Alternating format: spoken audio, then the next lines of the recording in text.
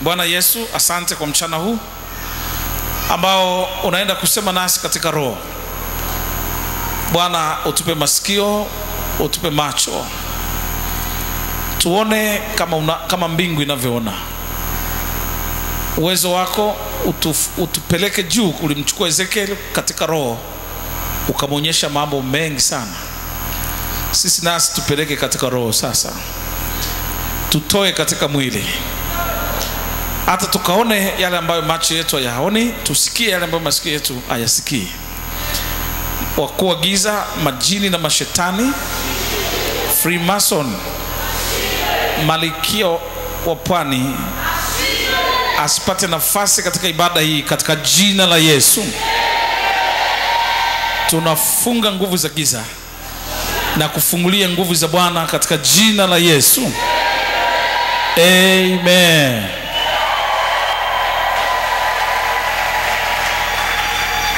Somo letu lina kichwa wanawake wanyamaze katika kanisa.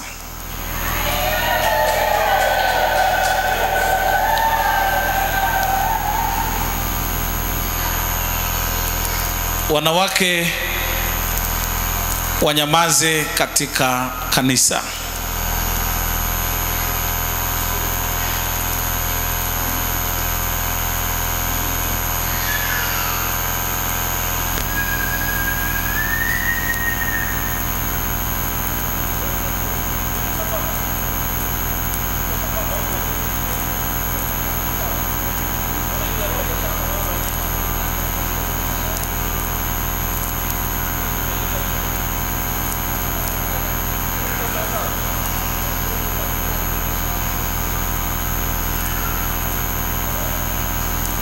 Wanawake na wanyamaze katika kanisa. Wakorintho wa kwanza sura ya 14 mstari wa 34 mpaka 36.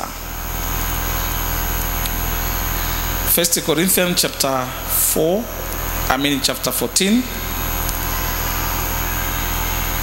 verse 34 to 36. 1 Corinthians chapter 15 and 34 to 36.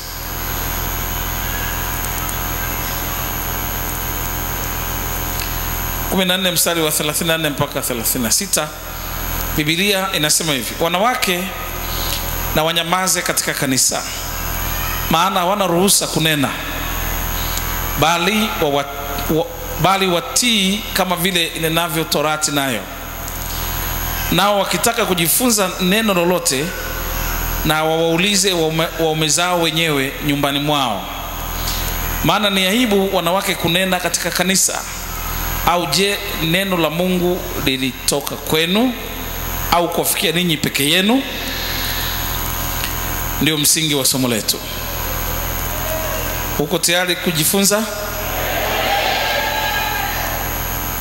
Mtume Paulo nyakati za Biblia alisimama labda kabla sijasema hili, wakati tunaendelea tunaona background yetu sio nzuri. Ni kweli?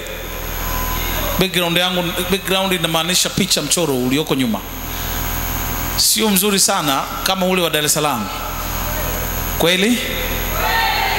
Sasa tunatarajia kumleta yule mhusika aliyechora Dar es Salaam. Wiki hii ataanza safari, atakuwa hapa ili aje achore hapa, muonekano na wenyewe ubadilike pia. Kwa hiyo tutahitaji malipo yanayozidi 800,000. Kwa hiyo endelea kutoa mchango wako pia ili mchoro huu ukamilike hapa. Sasa tunaendelea. Tumeona Biblia inasema wanawake wanyamaze katika kanisa. Alikuwa na maana gani? Je, anamaanisha wanawake wasibisa kanisani? Je, anamaanisha wanawake wasifundishe, wasiwe wachungaji? Je, anamaanisha wanawake wasiwe viongozi. Ana maana gani anaposema wanawake wanyamaze? Ni aibu kunena, hawana ruhusa ya kufanya hivyo. Alikuwa na maana hipi? Je, kumfanya mwanamke kuwa mchungaji ni kosa, ni dhambi? Kumfanya kuwa askofu ni kosa, ni dhambi? Kumfanya kuwa mhubiri mwanamke ni kosa? Kama hujui Biblia vizuri, Biblia iko rohoni zaidi. Lugha ya mbinguni ni tofauti na lugha tulionayo hapa duniani. Majira ya mbinguni ni majira tofauti na tulionayo hapa duniani. Kwa mfano, duniani hawasinzii wala walali, hawana usiku, hawana mchana. Sisi tuna usiku, tena tuna mchana. Lakini vile vile lugha inayotumika kuzimu sio lugha inayotumika hapa. Ukisikia lugha ya wachawi ni tofauti kabisa. Wanachomaanisha na wanachokifanya ni kitu kingine. Kwa mfano, utaona shetani yumo duniani humu, lakini hatumjui wala hatujui anafanyaje kazi.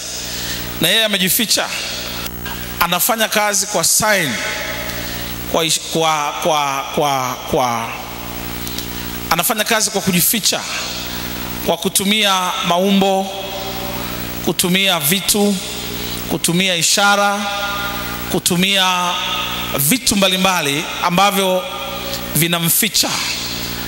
Na utaona lugha ya mbinguni pia, ukiangalia katika kitabu cha Ufunuo na Danieli, inatumia wanyama. Nikaona ng'ombe mwekundu, nikaona kondoo mwenye mapembe mawili, nikaona bahari. Inatumia vitu, lugha, neno fulani linafichwa kwenye vitu. Sasa kulivumbua, kujua lina maana gani, inahitaji ujuzi wa kiroho. Otherwise unaweza kukuta umelipotosha, umepoteza maana kwa sababu hujui lugha inayotumika katika mazingira hayo. Kwa hiyo ibilisi atatumia ishara kama hizi, hivi, sijui hivi, sijui ishara gani. Utaona anatumia wanampira, anatumia waigizaji, anatumia wale kwenye majukwaa ambao wana platform ya kupotosha, atawatumia kwa ishara. Kwa hiyo mtu mwingine anajikuta anafanya ishara za kishetani bila kujua anafanya nini. Ni kweli? Atakuta shetani ameficha ushetani wake kwenye nguo, kwenye misemo, kwenye kila mahali ameficha vitu vyake nyuma. Ndio maana lazima mtu wa Mungu uliokoka ujue nguo gani uvae, lugha gani uongee, kanisa gani uabudu. Sio kila kanisa linafaa wewe kuabudu ukiwa rohoni kama unaenda mbinguni. Sio kila jengo Mungu yupo. Yako majengo kabisa yuko ibilisi 100%. Yako mengine majengo yuko shetani nusu Mungu na nusu shetani. Sio kila mahali panafaa kuabudu. Sio kila chakula unapaswa kula, na sio kila mavazi unapaswa kuvaa. Yako mavazi ukiyavaa yanakupelekea kuwa na uwepo wa kishetani katika maisha yako. Yako mavazi ukivaa yanakupelekea uwe na tamaa ya vitu, tamaa ya mali, tamaa ya wanaume na wanawake. Yako mavazi ukiyavaa yanakupelekea ushetani tu moja kwa moja. Kwa hiyo tunapoenda kununua nguo dukani lazima tuwe makini sana. Tunapoenda kuvaa mavazi, tumepewa mavazi, lazima tuwe makini sana. Sio kila vazi linafaa. Naongea na watu hapa leo? Are we together? Aha. Sasa ni vile vile ibilisi ameficha vitu vingi sana kwenye maumbo, ndiko anakofanyia kazi, na tunakuta tunamkaribisha ibilisi bila kujua. Kwa mfano kwenye muziki wote wa dunia hii hatupaswi kusikiliza kabisa. Naongea na watu? Muziki wote wa dunia hii, hakuna muziki unaomuinua Yesu. Muziki yote inamuinua ibilisi, ila imefichwa kwenye vitu. Basi utaona muziki, kwa mfano muziki inayopigwa na wanamuziki wetu hapa Tanzania, muziki inayopigwa na watu wa nje kama kina Rihanna huko na watu wengine, ukifuatilia muziki ile inatengeneza usagaji. Mwanamke na mwanamke wanaimba wakiwa katika hali ya mahaba, wakionyesha ya kwamba ukisikia kama maneno ya Kiingereza mazuri na kupenda, niko hoi, unanifanya hivi na nifanya, siwezi kuishi bila wewe, wewe ndio kila kitu kwangu. Mwanamke na mwanaume wale wanaoangalia ule wimbo kwa sauti nzuri, inapelekea vijana wote wanaosikia kuingiwa na ule uwepo wa kishetani. Amen. Lakini ukiona ni kama mziki tu, lakini ndani yake kuna ushetani. Miziki yote unaiona iwe taarabu, wanaweka matusi mule ndani. Embe limeshaanguka, aliwezi kurudi tena mtini. Ukiona kama embe, lakini mule ndani kuna lugha maalum. Hilo embe ni nini? Huo mti ni kitu gani? Shamba limekushinda, acha wengine wapalilie. Hawasemi shamba la magugu. Wanajua shamba wao wanamaanisha nini. Wewe ukija, shamba limeshakushinda, wache wengine wafanye nini, sijui wapalilie. Unaimba tu kwa mitaani, unakuwa na uwepo wa shetani. Wana maana nyingine kabisa tofauti. Wakisema kanyaga, piga deki, inama, sijui upige deki, sijui ufanya nini, vyote vile ukiona unaweza kuzani ni deki, lakini wana maana ya matusi kabisa. Sasa ni vizuri, sio kila kitu kinafaa mwenye masikio. Nataka tu nikupe inti, vidokezo fulani ili nirudi kwenye somo hili uweze kunielewa. Are we together? Au njaa inakusumbua? Unanisikia hapa leo?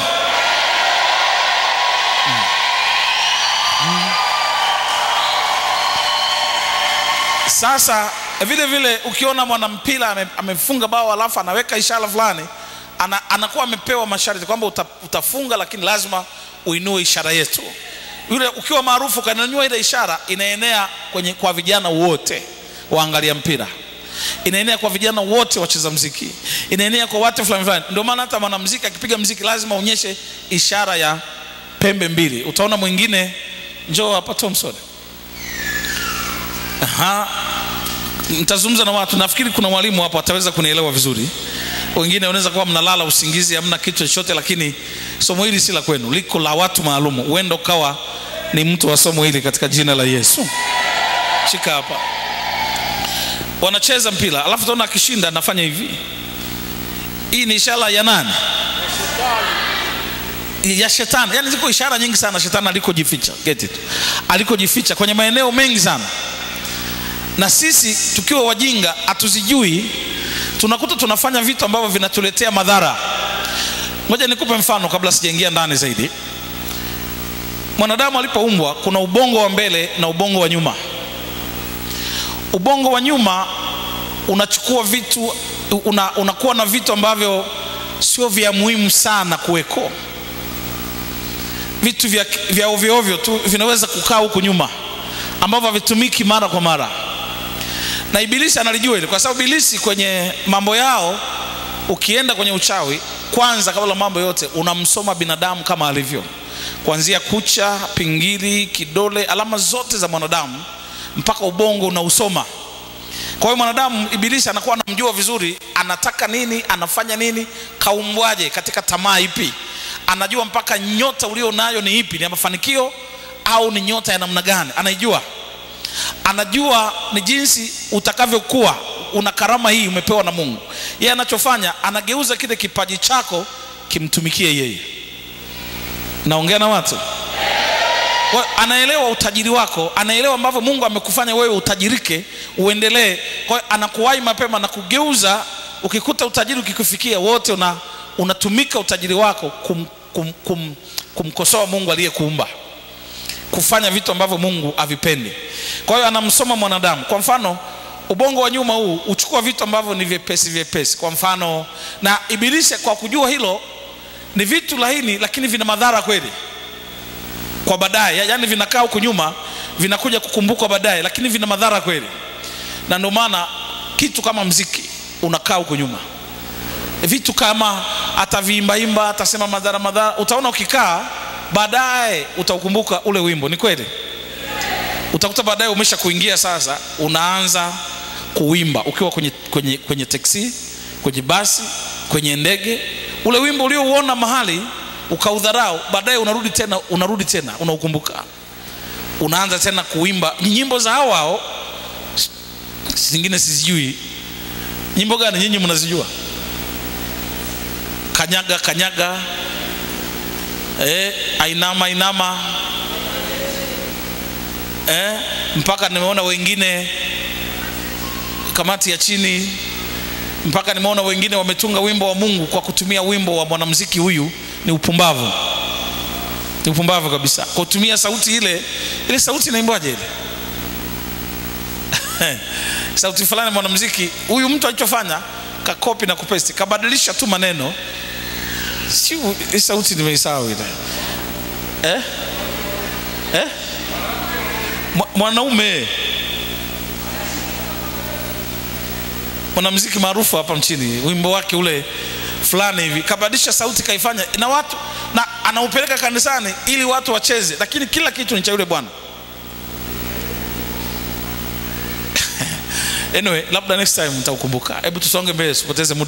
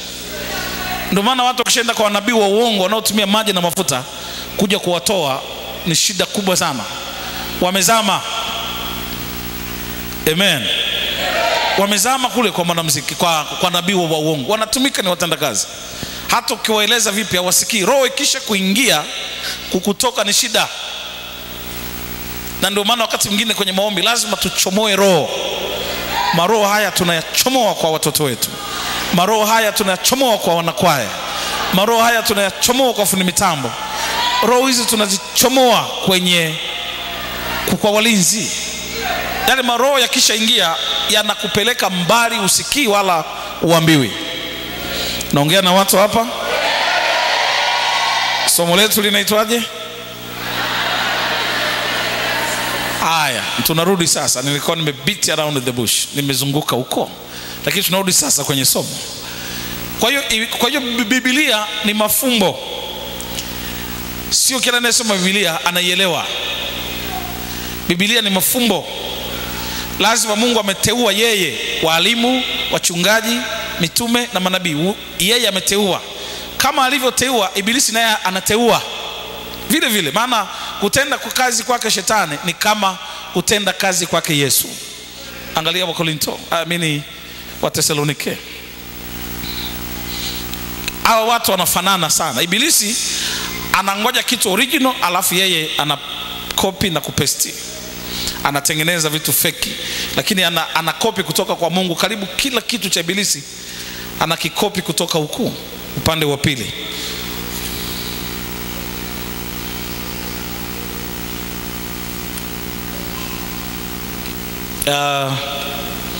Sura ya pili ya Watesalonike wa kwanza.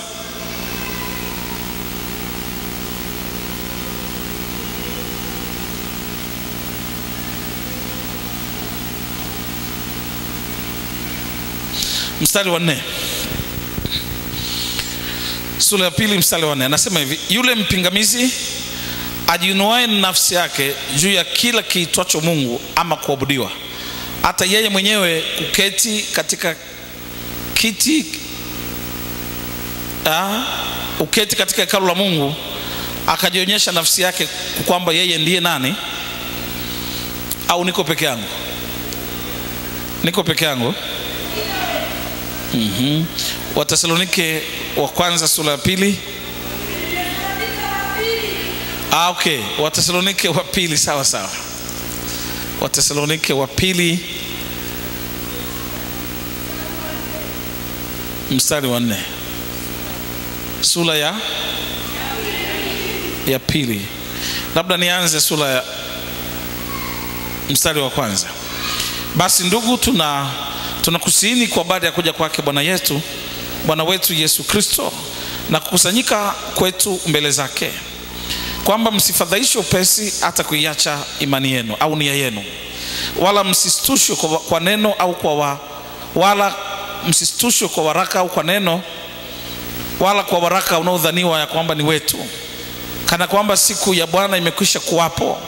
Mtu awaye yoyote asiwadanganye kwa njia yoyote, maana hiji usipokuja kwanza ule ukikengeufu, akafunuliwa yule mtu wa kuasi, mwana wa uharibifu, yule mpingamizi ajinoe nafsi yake juu ya kila kiitwacho Mungu ama kuabudiwa, hata yeye mwenyewe kuketi katika hekalu la Mungu, akijionyesha nafsi yake kana kwamba yeye ndiye nani? Ndiye Mungu. Je, amkumbuke kwamba wakati nilipokuwa pamoja nanyi naliwaambieni hayo, na sasa lizuialo mwalijua yule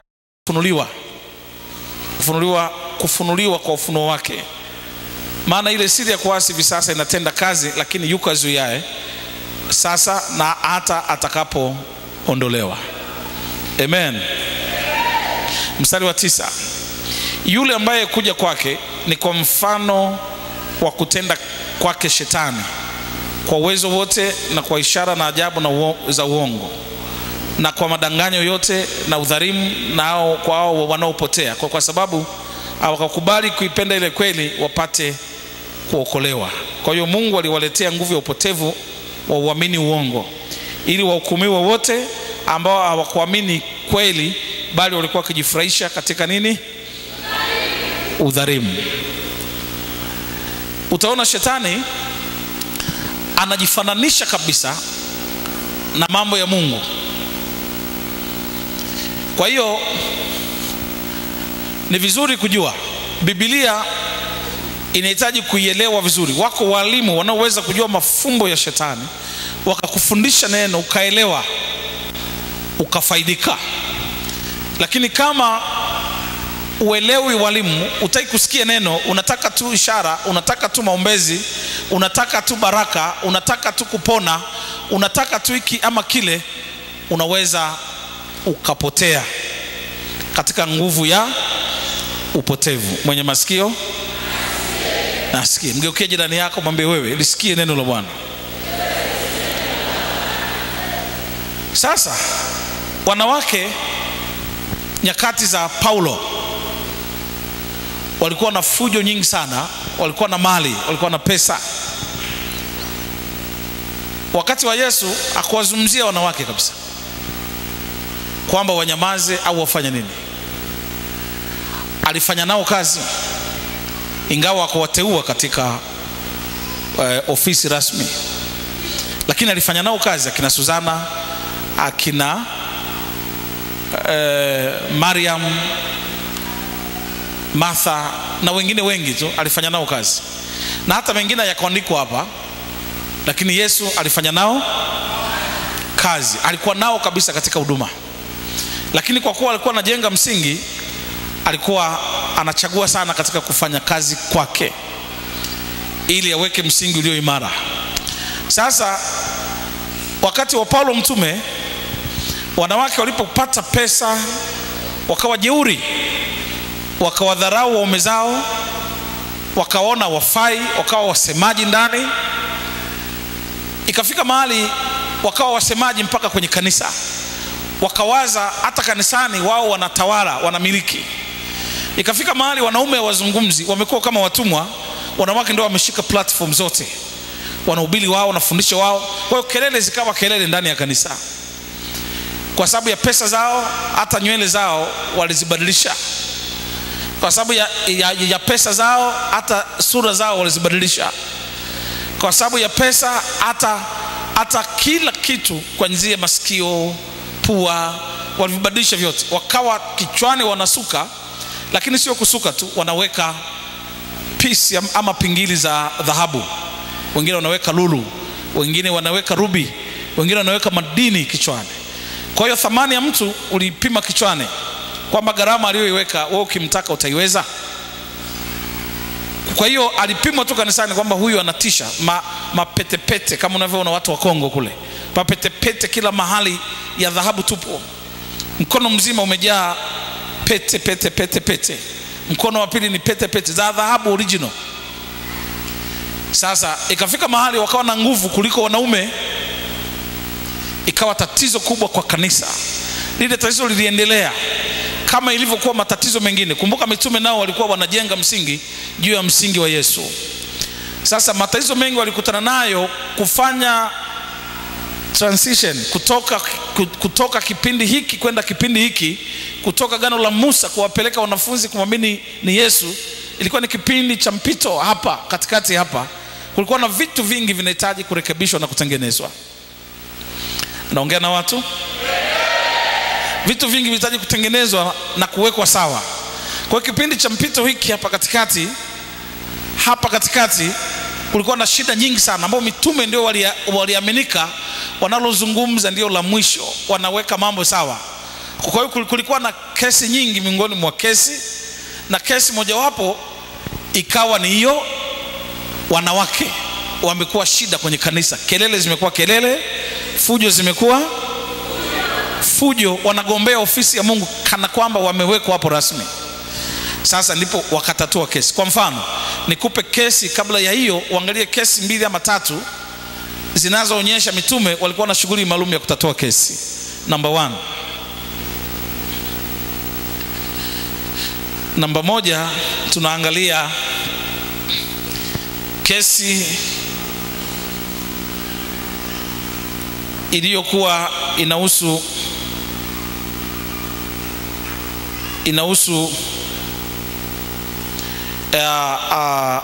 vyakula. Inahusu Sabato, labda tuichukulie hivi. Iliyokuwa inahusu Sabato.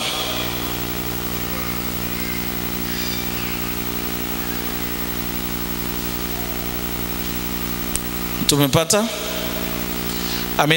Tumeelewa?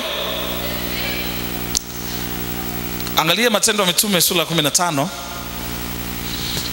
Kesi ilikuwa inahusu Sabato. Walichanganyana sana hapa. Kanisa lilikuwa linavurugikiwa. Kipi ni kipi? Kati ya Torati, kati ya imani. Tufuate kipi? Je, tuyachukue yote kwa pamoja ndio tukamilike? Kukawa na shida sana. Tuende nayo yote, tushike sheria ya Musa, alafu tuwe na imani. Wakati ilibidi waache sheria ya Musa kabisa, wawe ni watu wa imani. Wokovu wa Yesu unapatikana kwa imani, haupatikani kwa matendo ya sheria.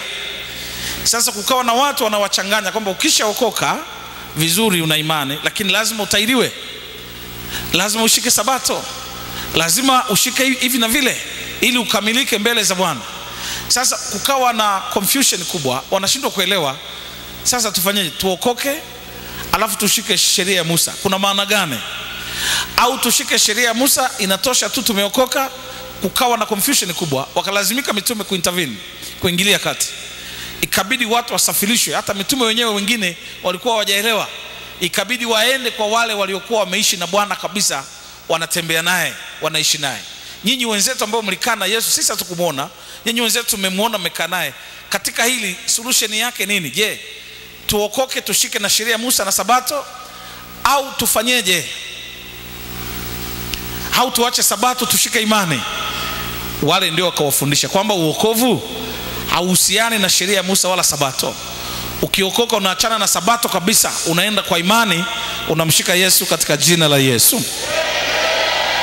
Matendo ya Mitume sura ya 15 mstari Matendo ya Mitume ngapi nimesema? 15. Taanza mstari wa kwanza mpaka wa 32. Biblia mahali hapo inazungumza hivi: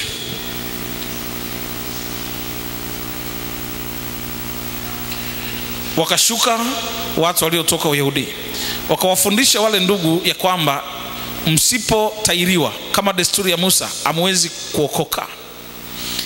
Baada ya Paulo na Barnaba kushindana na watu hawa na kuhojiana nao sana bila kupata mwafaka, ndugu wakaamua kwamba Paulo na Barnaba na wengine miongoni mwao wapande kwenda Yerusalemu kwa mitume na wazee kwa habari ya swali hilo. Tuseme wote, kwa habari ya swali hilo. Wamechanganyikiwa, wanasema muokoke mtairiwe. Sasa nini tufanye nini? Wote Barnaba na Paulo hawajui, kanisa lote halijui. Ikabidi waende kwa mitume waliokaa na Yesu. Tuko pamoja? Basi wakisafirishwa na kanisa, wakapita kati ya nchi ya Foinike na Samaria, wakaitangaza habari ya kuongoka kwao mataifa, wakawafurahisha ndugu sana. Walipofika Yerusalemu, wakakaribishwa na kanisa na mitume na wazee, wakawaeleza mambo yote Mungu aliyowafanya pamoja nao.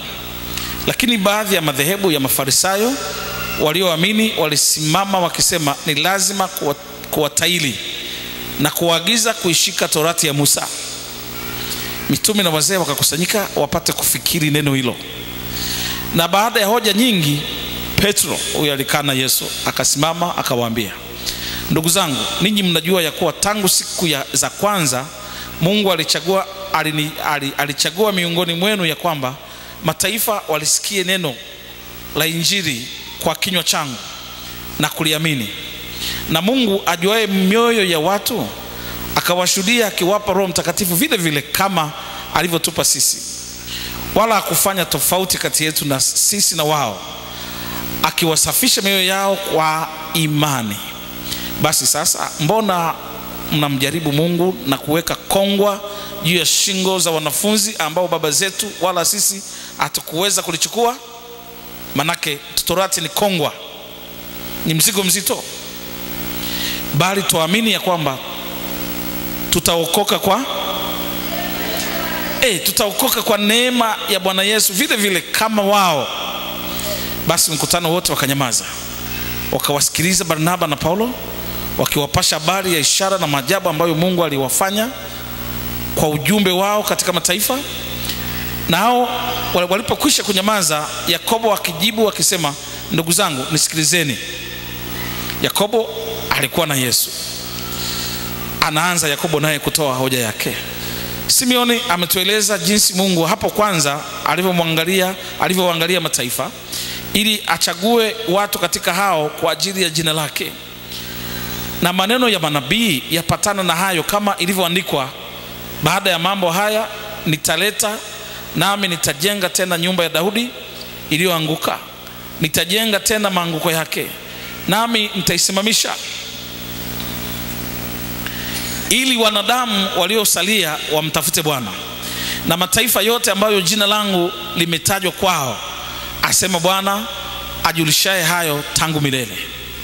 Kwa sababu hiyo mimi naamua hivi, tusiwatabishe wale waliomgeukia Bwana, waliomgeukia Mungu katika mataifa, bali tuwaandikie kwamba wajiepushe na unajisi na sanamu na uasherati na nyama zilizosongolewa na damu.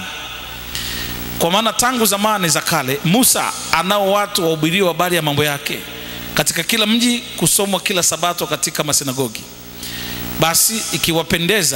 Basi ikawapendeza mitume na wazee wa kanisa lote kuwachagua watu miongoni mwa hao na kuwapeleka Antiokia pamoja na Paulo na Barnaba. Nao ni hawa: Yuda aitwaye Barnabas na Sila, walikuwa watu wakuu katika ndugu, wakawaandikia hivi na kupeleka kwa mikono yao. Mitume na ndugu wazee, kwa ndugu zetu walioko Antiokia na Sham na Kilikia na walio wa mataifa, salamu. Kwa kuwa tumesikia ya kwamba watu walioko kwetu wamewasumbua kwa maneno yao, wakiwapotosha roho zenu, ambao sisi hatukuagiza. Tumeona vema hali tumepatana kwa moyo mmoja kuwachagua watu hawa, kuwapeleka kwenu pamoja na wapendwa wetu Barnaba na Paulo, watu walioshiriki maisha yao, waliohatarisha maisha yao kwa jina la Bwana wetu Yesu Kristo. Basi tumewatuma Yuda na Sila kuwaambia wenyewe maneno yao hayo kwa vinywa vyao, kwa maana ilimpendeza Roho Mtakatifu na sisi tusiwatwike mzigo ila yaliyo ya lazima. Yaani mjiepushe na vitu vilivyosongolewa, sadaka kwa sanamu na damu na nyama zilizosongolewa na uasherati. Mkijizuia na hayo mtafanya vema wa salamu. Tuko pamoja? Hata wakisha kupewa ruhusa wakateremka Antiokia, na baada ya kuwakusanya jamii yote wakawapa ile barua. Na walipokwisha kuisoma wakafurahi kwa ajili ya faraja ile. Tena Yuda na Sila na watu wao wenyewe na manabii na hao wenyewe ni manabii, wakawahusia ndugu kwa maneno mengi, wakiwathibitisha. Wakisha kukaa huko muda wakaruhusiwa na ndugu waende kwa amani na hao waliowatuma. Haleluya. Funga Biblia, sikilize tena. Kama una njaa endelea kunisikiliza. Kama una njaa endelea kuangalia saa yako, uone saa hizi ni saa ngapi. Haya, kama uko fresh twende. Kama una usingizi wakati watu wanapekua Biblia, wewe piga usingizi hapo ulipo. Lakini sisi tulio rohoni tunaendelea. Ndio. Kesi hii ya sabato ya kutairiwa iliwasumbua sana. Wako kwenye transition. Amen. Wako kwenye kipindi cha mpito. Kwa hiyo wanatakiwa watoke kwa Musa waje kwa Yesu, yani watoke kwenye sheria waende kwa imani. Sasa wameokoka watu wengine umo mitume hao wengine na watu wengine hao mitume feki, walimu wakasema umeokoka lakini lazima utailiwe. Wakati imani haina cha kutailiwa. Inasema yoyote anayempokea Bwana amefanya nini? Ameokoka na kubalika na yeye. Lakini mitume wakasema la hasha, lazima mfanye nini? Kutairiwa. Kukawa na confusion kubwa. Ndio wakaenda kwa mitume wakatatua kesi. Walipotoa majibu yale yakawa sahihi. Kwa hiyo wokovu unapatikana kwa imani. Haleluya. Kesi ya pili ilikuwa inahusu wajane na yatima. Kesi ya pili walioitatua miongoni mwa kesi ni wajane na yatima. Angalia kitabu kile cha Matendo ya Mitume sura ya 6 mstari wa 1 mpaka wa 6.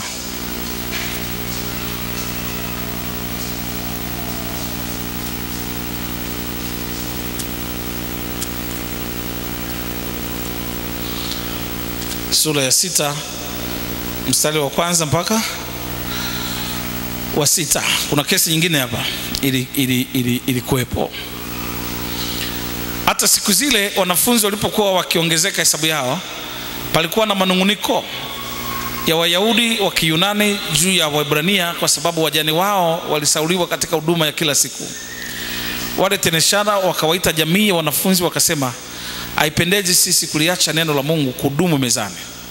Basi ndugu, chagueni watu 7 miongoni mwenu walioshuhudiwa kuwa wema, wenye kujawa na roho na hekima, ili tuwaweke juu ya jambo hili, na sisi tutadumu katika kuomba na kulihudumia lile neno. Neno hili likapendeza machoni pa mkutano wote.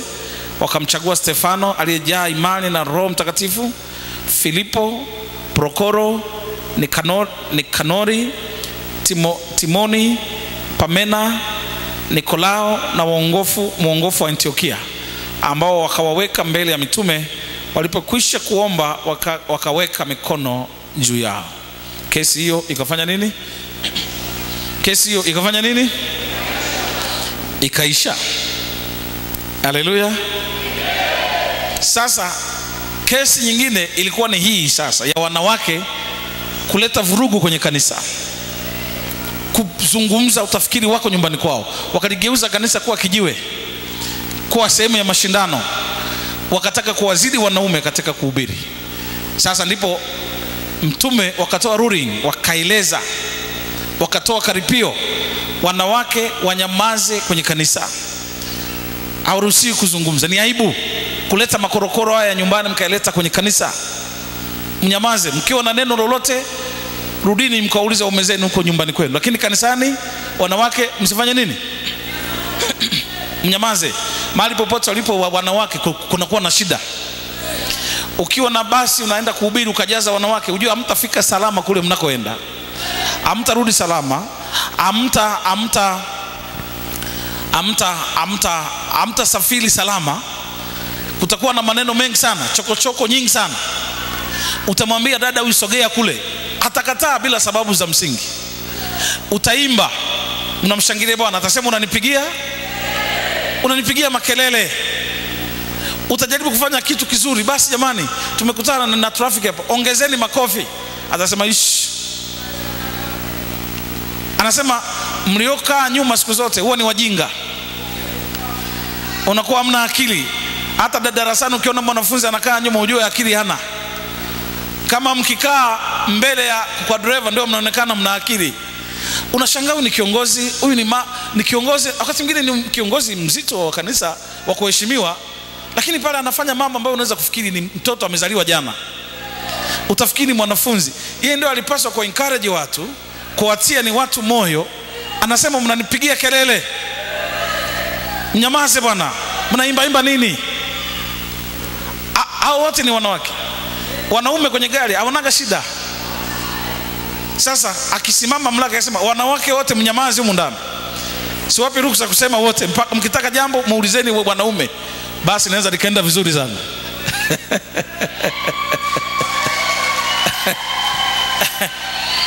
Waliokuwa wanayasema haya katika safari yetu ya injili wako humu. Wapo hawapo? Wengine humu ni viongozi wa zoni, ndio wanasema mnyamaze. Watu wanamuinua Yesu, wao wanasema hawana tofauti na Mafarisayo. Waliwazuia watu wasimshangilie Bwana. Yesu akasema wakinyamaza hawa mawe. Sasa mnazuia watu kwenye injili. Tumeenda kwa ajili ya kuimba, ndio shughuli yenyewe hiyo. Sasa unaposema wanyamaze na ni kiongozi, kwa nini usijizuie ukanyamaza wewe? Mnaokaga nyuma ni wajinga. Hayo maneno upaswi kuyatamka, hamna akili. Ujiangalie wewe, una hadhi fulani kwenye kanisa. Ilikuwa ni kuongoza wengine wasonge, lakini ndio unapiga kelele. Wote kesi zote ambazo mnazipokea ni za wanawake. Ukiwa kambini kwenye mikutano ya injili ni wanawake. Kesi za wanaume ni velelea, ni chache sana. Ni kweli? Kwa hiyo mahali wakiwa wanawake shida ni kubwa mno. Paulo akasema, je, neno la Mungu limetoka kwenu? Je, ni Yesu alikuja kwa ajili yenu? Nyinyi ndio mlitangulia kufanya dhambi. Dhambi yote ulimwenguni ilikuja kwa ajili yenu. Alafu sasa mnasimama hapa kutuongoza na kupiga makelele. Kaeni chini. Paulo akakutana na kesi nyingine ya kusuka nywele, akawaambia mnatakiwa mfunike vichwa, muwe na dalili ya kumilikiwa kichwani, mtii. Walikuwa wanawake wa Antiokia, wa Korinto, hawatii kabisa. Hata nikijaribu kuleta majira yale nikayaleta hapa, unaweza usielewe chochote kile, ukabaki hewani tu.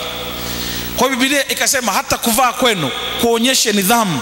Nyinyi ndio mlileta dhambi ulimwenguni, mlitusumbua sisi hatukufanya dhambi, nyinyi ndio mlileta dhambi.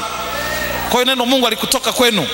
Ukisoma katika Wakorintho wa kwanza 11 anasema mwanamke anatoka kwa mwanaume, ingawa baadaye mwanamke ndio anamzaa nani? Mwanaume. Lakini mwanamke ametoka kwa mwanaume, aliyezaa mwanzoni ni mwanaume kwa operation.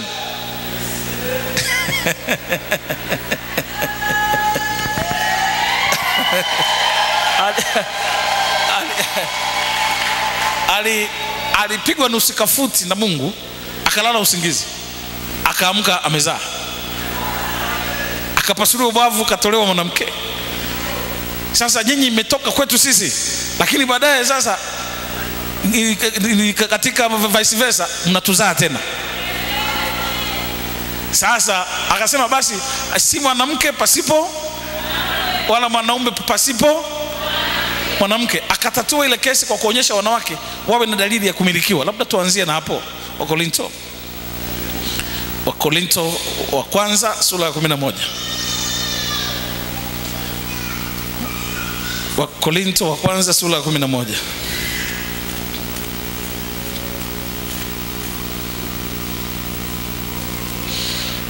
Tuanze mstari wa kwanza. Anasema hivi, Korintho wa kwanza 11 kuanzia mstari wa kwanza mpaka wa 16. Mnifuate mimi kama mimi ninavyomfuata Kristo. Basi nawasifu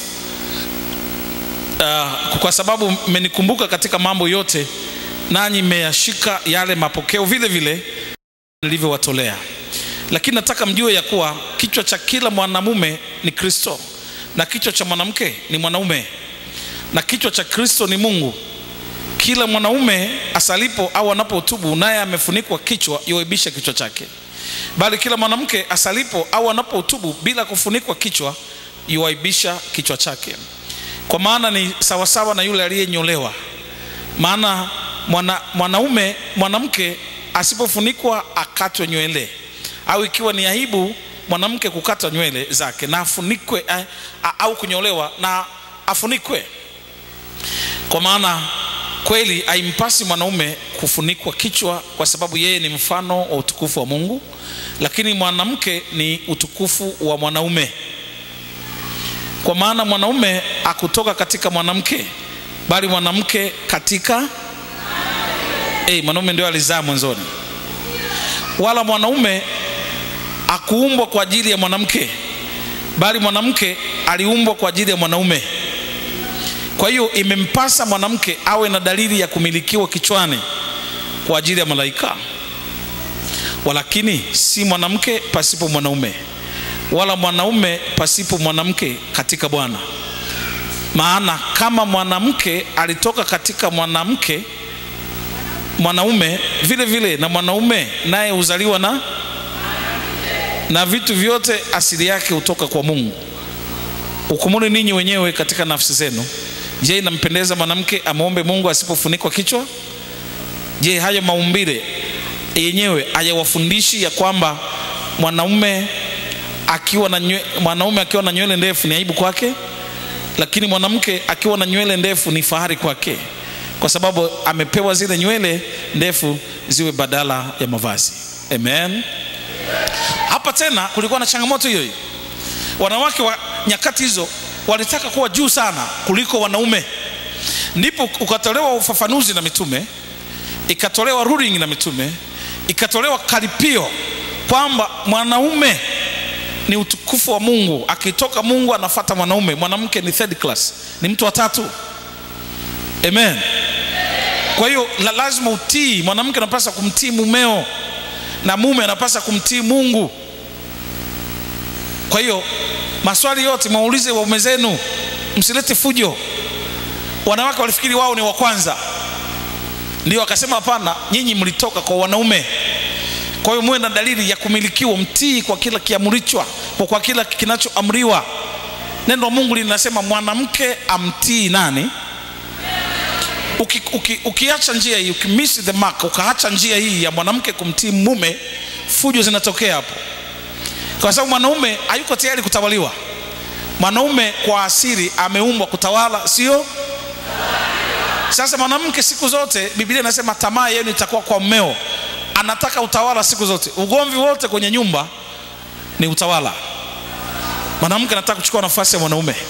Mwanamke anataka yeye anachosema kiwe mwisho. Mwanamke atakachoamua kiwe mwisho. Ukimkatalia ananuna, anachukia. Anaweza kaama hata chumba. Anaweza akaweka mgomo kitandani. Kwa sababu tu umefanya nini?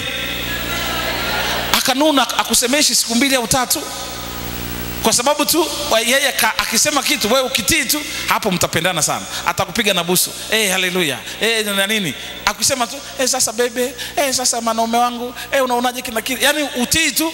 Ukimwambia hapana hiki, anachukia, au ukimkaripia anachukia. Wakati anabidi ajue mwanaume akikukaripia mwanamke ni sahihi. Wewe unachotakiwa kuchukua nafasi yako, kujua mimi ni mwanamke, ni muombe radhi mume wangu. Lakini wanawake wengi hawako hivyo.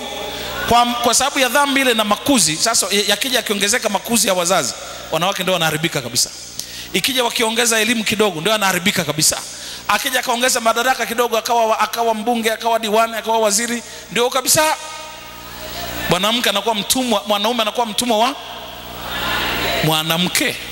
Ulaya kule wameshaacha njia ya Mungu kabisa.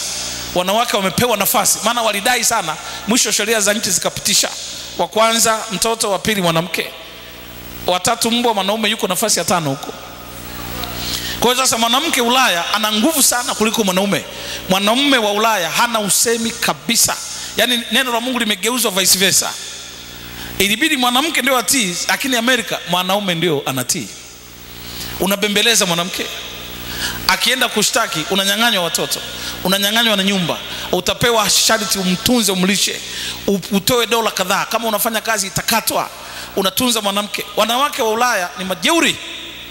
Asilimia kubwa, wachache waliobaki ambao wanaweza kubali utawala wa mwanaume. Kwa hiyo sasa inabidi mwanaume wakati wote umsikilize tu mwanamke. Una jinsi, sheria inakubana. Hata ukiwa na masharubu kama ya simba, inabidi uyanyoe. Vinginevyo kule ya Ulaya kule wanakuweka ndani, wanakunyang'anya kila kitu. Mwanamke akikooa, akisema hata kama ni ya uongo, ya kwake anachukuliwa uzito kweli kweli. Kwa hiyo inabidi uishi naye kwa akili, ukubali. Sasa unakuta wengine wanawake wanashindwa kuwastahi waume zao, wanawaletea jeuri, wanawaletea wanaume mpaka vitandani, wanarudi saa wanazotaka. Akiwa na gari lake usimwambie, akiwa na kazi yake usimwambie, mshahara wake usiujue, ila yeye ajue wa kwako, utoe wote hapo aone. Wa kwake ni matumizi yake. Na sheria ya Ulaya inamruhusu hivyo. Hata leo hii mwanamke akiwa na hela kwenye simu usizijue, ila yeye ajue za kwako. Ni kweli? Za kwako usijue, mipango yake wewe usijue. Anamsaidia nani, anampa nani, ila yeye ajue wewe unamsaidia nani. Anataka ajue vyote, viweke wazi hapa mezani ili chakula kirike. Sasa ukiondoa utawala huu, ukiondoa neno, ukiliacha neno la Mungu, ukabadilisha neno la Mungu, ugomvi uishi. Amen. Mungu amesema wanawake wawatii waume. Hilo ndio neno la Mungu. Wanawake watii. Na hapa fujo zote za Korinto zilikuwa hizi. Wakiwa na pesa, wakiwa na madaraka, walikuwa wanaona wanaume takataka. Ni kama leo dada awe na hela ya kutosha, anashika mshahara milioni 2, ana gari lake, jeep. Halafu anaona kijana umechoka, unatembea na mguu, viatu ndara moja nyeusi, nyingine nyeupe. Dada nakupenda, nakutazama, wewe unanipenda mimi wewe. Anaona kama mstahili kabisa, anaona kama sio mwanaume huyo. Kwa hiyo wanaume maskini kwa kutaka wanawake wanajitutumua, wanakodi suti, wanatafuta hela, wanaweka mpaka magazeti kwenye pochi. ili mfuko utune, wanafunga mkanda nje, wanaazima viatu ili angalau dada fulani akimwona afa anapita mbele ya dada, vipi hapo? Dada aone kwamba huyu mwanaume ni wa aina fulani. Kumbe huyu hana kitu, ni katika kujitutumua tu aonekane ni mtu fulani. Kwa hiyo uteseka sana wanaume, utafuta vitu, nataka kuoa mwanamke mpaka alete makochi, alete meza ndani, alete vitu gani ili mke wake akija aone mahali pazuri. Kumbe angejua, chukua mwanamke, anza naye katika shida. Mnyanyuke wote, anaona kwamba mmelala chini, mmepanda kwenye godoro, leo mmepanda kwenye kitanda, mmepata chumba kimoja, kesho mkapata viwili, kesho kuta mtakuwa na nyumba. Lakini sasa wanaume uteseka na wanawake, wakifikiri wanawake na inabidi waandalie vitu vizuri. Kwa hiyo utakuta wanakopa, wakija kumaliza kuoa wana madeni ya hatari. Ni kweli? Anadaiwa huko, anadaiwa hiki, mwisho vile walivyoleta wanakuja kuvichukua SACCOS vyote, meza, stuli, godoro, wanasema tutulipe deni, mradi nimesha kuoa, acha wachukue, tutaanza na moja. Huko kote anajitutumua aonekana na kitu fulani. Ni shida. Ujue mwanaume anabaki kuwa mwanaume na mwanamke anabaki kuwa. Ulipokea hilo. Huku Afrika sisi hatubadiliki. Waache wa Ulaya huko wabadilike wao. Sema amen kanisa.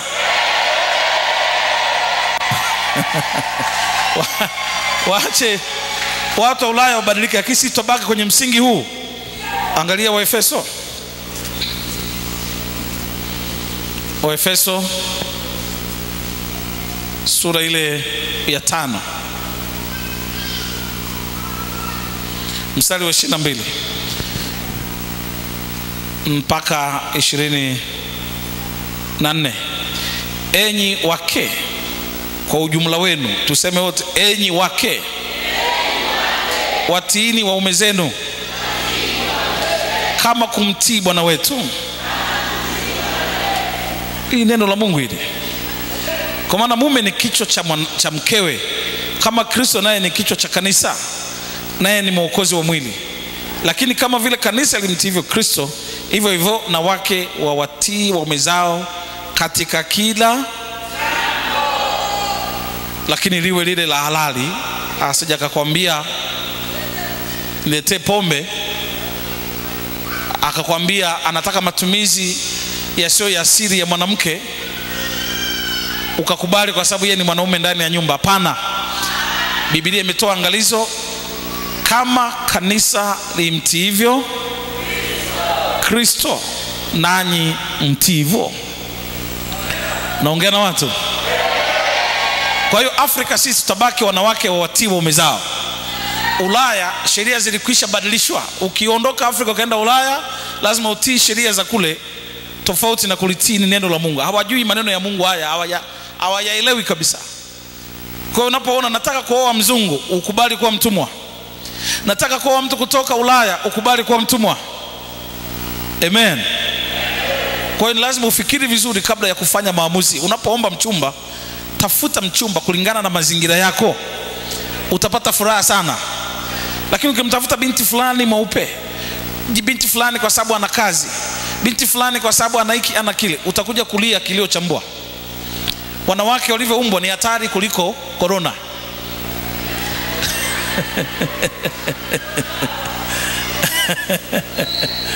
Amen. Utakuja kulia kilio cha mbwa. Muwe mwanamke kulingana na mazingira yako ulio nayo. Usihangaike, wanawake ni wengi. Amen.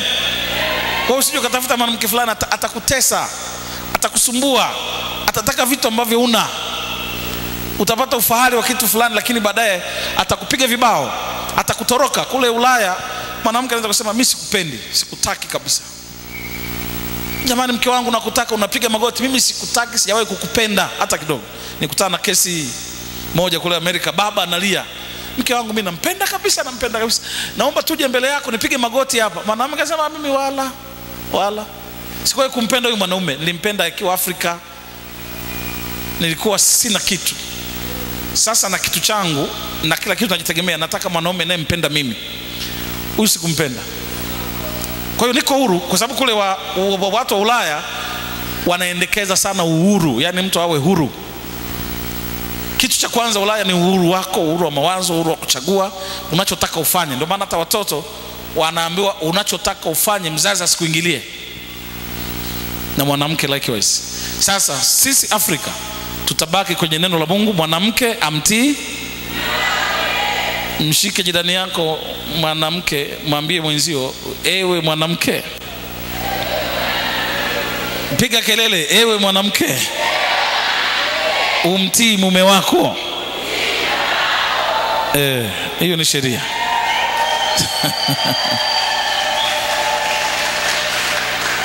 Sasa kesi kaendelea, ikawa kesi ya mwanamke kuhubiri kwenye kanisa. Sasa mwanamke akataka kuhubiri, mitume wakasema nyinyi wanawake mnyamaze, kwa sababu ya fujo na shida zenu hizi muwaulize waume zenu. Angalia sasa kitabu kingine hapa katika Timotheo wa kwanza sura ya 3. Twende vizuri kwenye maandiko ili utoke na kitu hapa kama ni mwalimu. Timotheo wa kwanza 3 mstari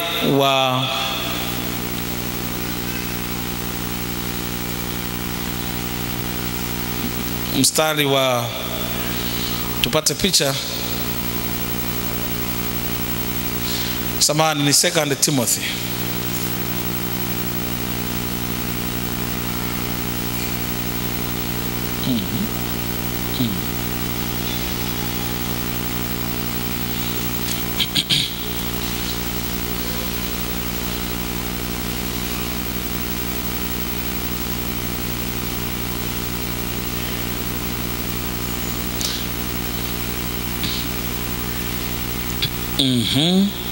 Tunaona mahali hapa pia mstari ule wa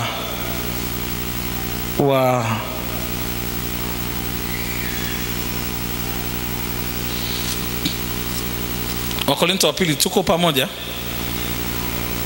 Amini Timotheo.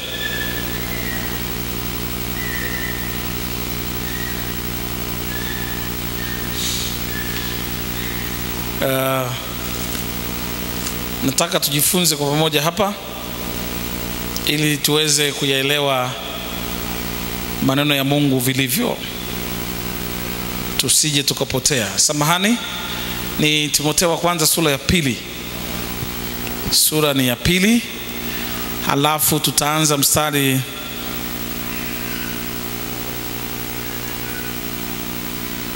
wa 8 mpaka mstari wa 15.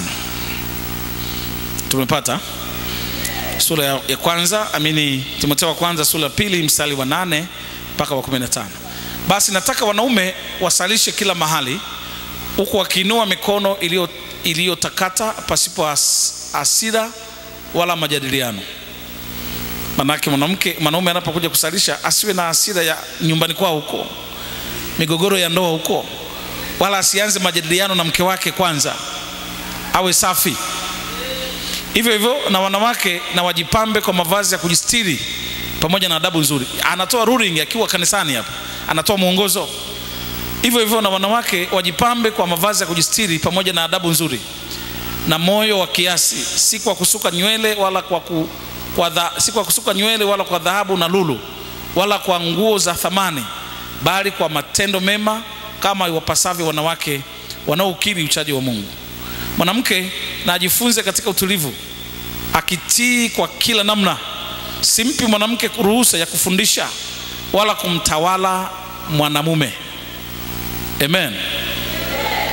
Mtume anasema ampi ruhusa, manake anatoa nafasi, ananukuu maneno ya Mungu yanayozungumza mwanamke amtii mwanaume. Anasema simpi ruhusa mwanamke kumtawala mwanaume. Amen. Simpi mwanamke ruhusa ya kufundisha, mstari wa 12. Simpi mwanamke ruhusa ya kufundisha wala kumtawala mwanaume, bali awe katika utulivu. Kwa maana Adamu ndiye aliyeumbwa kwanza na Hawa baadaye. Wala Adamu hakudanganywa, ila mwanamke alidanganywa kabisa, akaingia katika hali ya kukosa. Walakini ataokolewa kwa uzazi wake. kama wakidumu katika imani na upendo na utakaso pamoja na moyo wa kiasi. Amen. Kwa hiyo sasa akaambiwa mwanamke anyamaze kwenye kanisa kwa sababu ya fujo walizokuwa nazo. Kwa hiyo Paulo mitume alichokuwa anazungumza, walitaka wanawake wawe na adabu, wasichukue madaraka ya hivi. Naongea na kanisa hapa. Nikiuliza ni sharti wewe unijibu nini, tuone kwamba tuko pamoja. Amen. Simpi mwanamke kufanya nini? Unavyojibu ndio unanifanya mimi nijue huyu mtu hatuko pamoja, tumeachana. Sasa huwa nafikiri ni njaa, ni muda uliokaa chini, tusimame kidogo, au nini kinakusumbua. Lakini ukijibu moja kwa moja najua huyu bado yuko fresh. Simpi mwanamke ruhusa ya kufanya nini? Ya kufundisha, ili atulie kwenye kanisa asikilize mwanaume, kwa sababu yeye ndiye ameleta dhambi duniani. Hana cha kusema, hana cha kufundisha.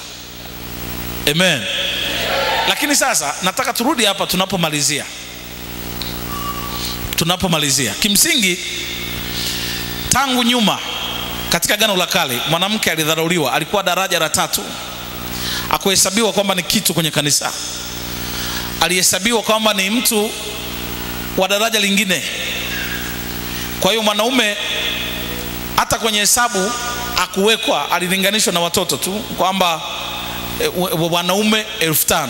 Utaona maandiko yanasema hivyo wakati wa Yesu. Wanaume 1000 ngapi? Bila wanawake na watoto. Hawakuwekwa. Nyakati za Agano la Kale wanaume walitawala sana. Uliweza kuoa mwanamke, ukimchukia uliweza kumpa taraka aondoke, unaleta mwingine. Uliweza kumfanyia vurugu zote zile. Uliweza kwenda kumkamata huko mahali, ataka stake ukamleta kuwa mke wako bila hiari yake. Kwa hiyo wanawake walihesabiwa kama ni daraja fulani hivi la nyuma. Akizaa ulimtenga siku 60 akae huko mbali. Kwa hiyo uliruhusiwa kuwa na wanawake 3 4. Huyu akizaa unamwacha huko anaendelea kuzaa, unaenda kwa mwanamke mwingine ambaye hajazaa. Ilikuwa ni sheria. Ilikuwa ni nini? Ni sheria hiyo ambayo Mungu aliiweka. Sasa baadaye wakati wa Yesu Mungu akaondoa ile ubaguzi wa namna hiyo.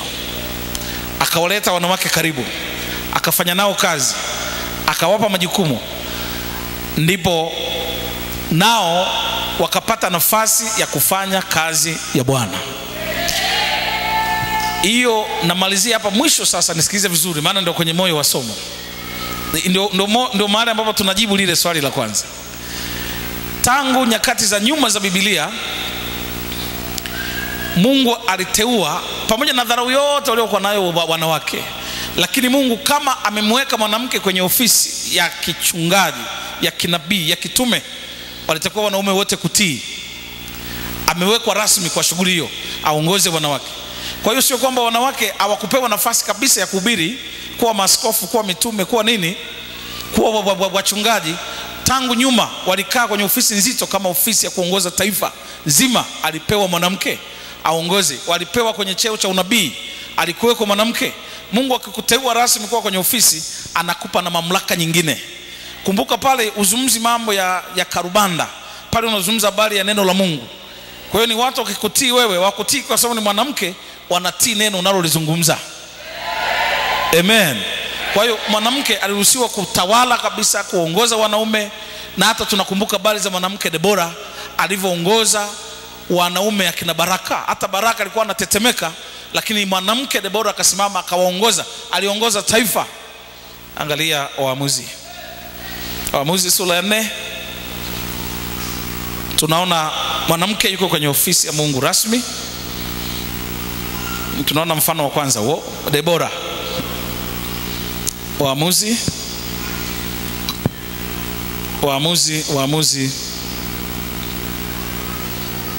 kitabu cha Waamuzi sura ya 4. Tutasoma mstari wa 4 mpaka wa 9. Sura ya 4 mstari wa 4 mpaka wa 9. Twende kwenye maandiko hayo. Leo umelala hapo na usingizi, lakini watakuja watu wa kuchallenge. Unakuja huko makamasi na kutoka tu, unaanza kuuliza swali ambalo tukisha lijibu leo Alafu ukifika huko tena unakuja tena kuniuliza maswali haya, nitakwambia nenda kwa YouTube, angalia somo linaitwa hivi, kajifunze huko umkamjibu mwanafunzi wako. Sura ya 4 mstari wa 4 mpaka wa 9. Basi Debora nabii mke, tuseme wote, basi Debora nabii mke. Ndio. Basi Debora nabii mke, mkewe Lapidoth, ndiye aliyekuwa mwamuzi wa Israeli wakati ule. Naye alikaa chini ya mtende wa Debora kati ya Rama na Betheli katika nchi ya vilima vya Efraim. Wana wa Israeli wakakwea kwake awaamue wote bila kujali mwanamke au mwanaume. Kwa hiyo huyu amewekwa kwenye ofisi ya Mungu. Ni mwanaume ni mwanamke? Ni mwanamke, anawekwa kwenye ofisi ya Mungu rasmi na watu wote wanamwendea. Mstari wa 6. Huyo akatuma mtu akamuita Baraka wa Abinohamu toka Kadesh Naftali. Anatoa amri, wanamuita Baraka.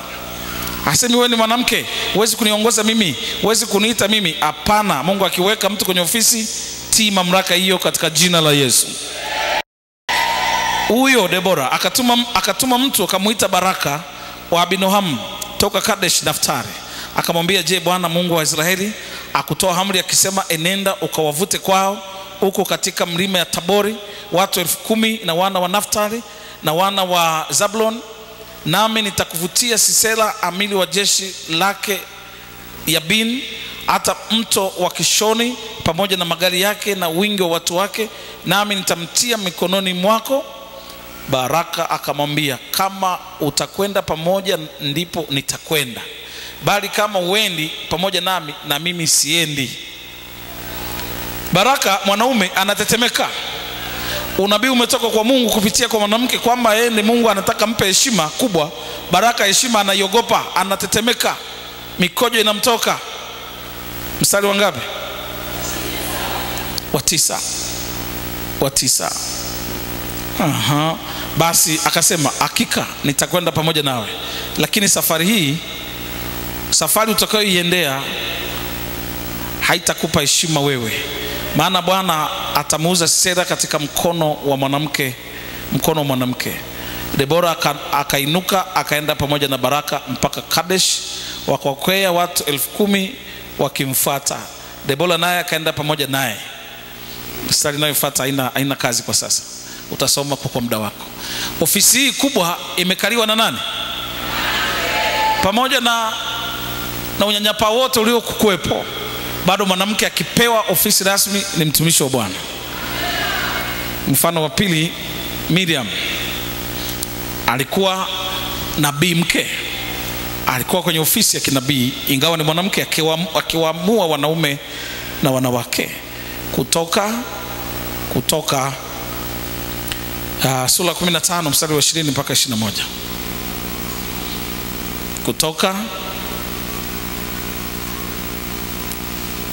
Kutoka sura 15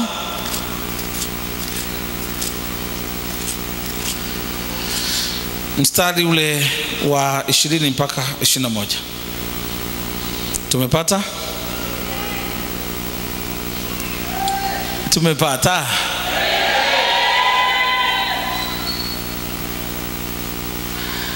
Musa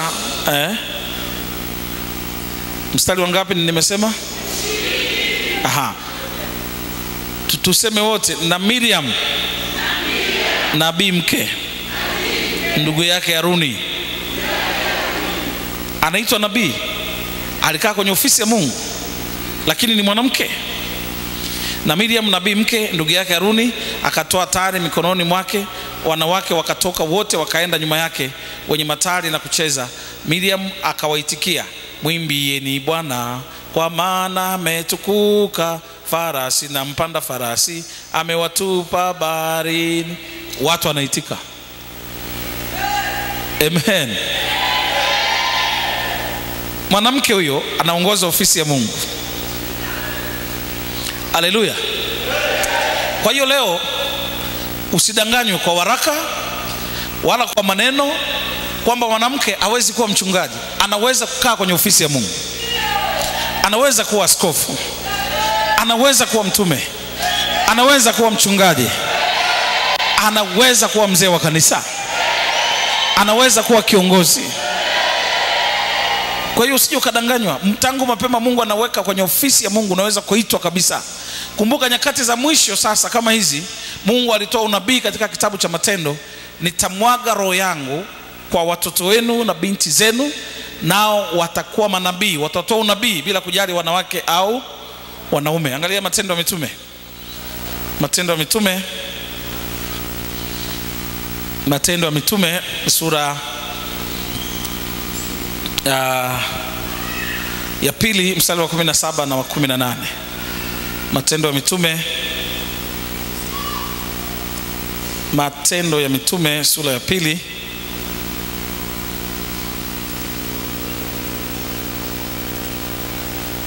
mstari wa 17 na wa 18. Tumepata? Biblia inasema hivi: itakuwa siku za mwisho, asema Bwana Mungu, nitawamwagia watu wote roho yangu, wana wenu na binti zenu watatabiri, na vijana wenu wataona maono, na wazee wenu wataota ndoto. Naam, na siku zile nitawamwagia watumishi wangu wanaume na roho yangu, nao watatabiri. Sema amen kanisa. Sema amen kanisa. Sema amen.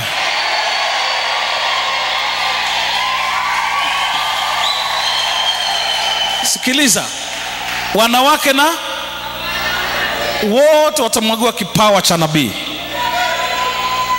Watatabiri, wataona maono, watatoa unabii, watakuwa manabii bila kujali wanawake wala.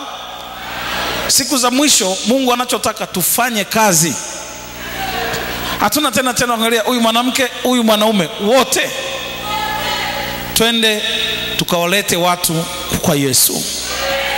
Anayehubiri, anaye mitaani aende bila kujali mwanaume au mwanamke.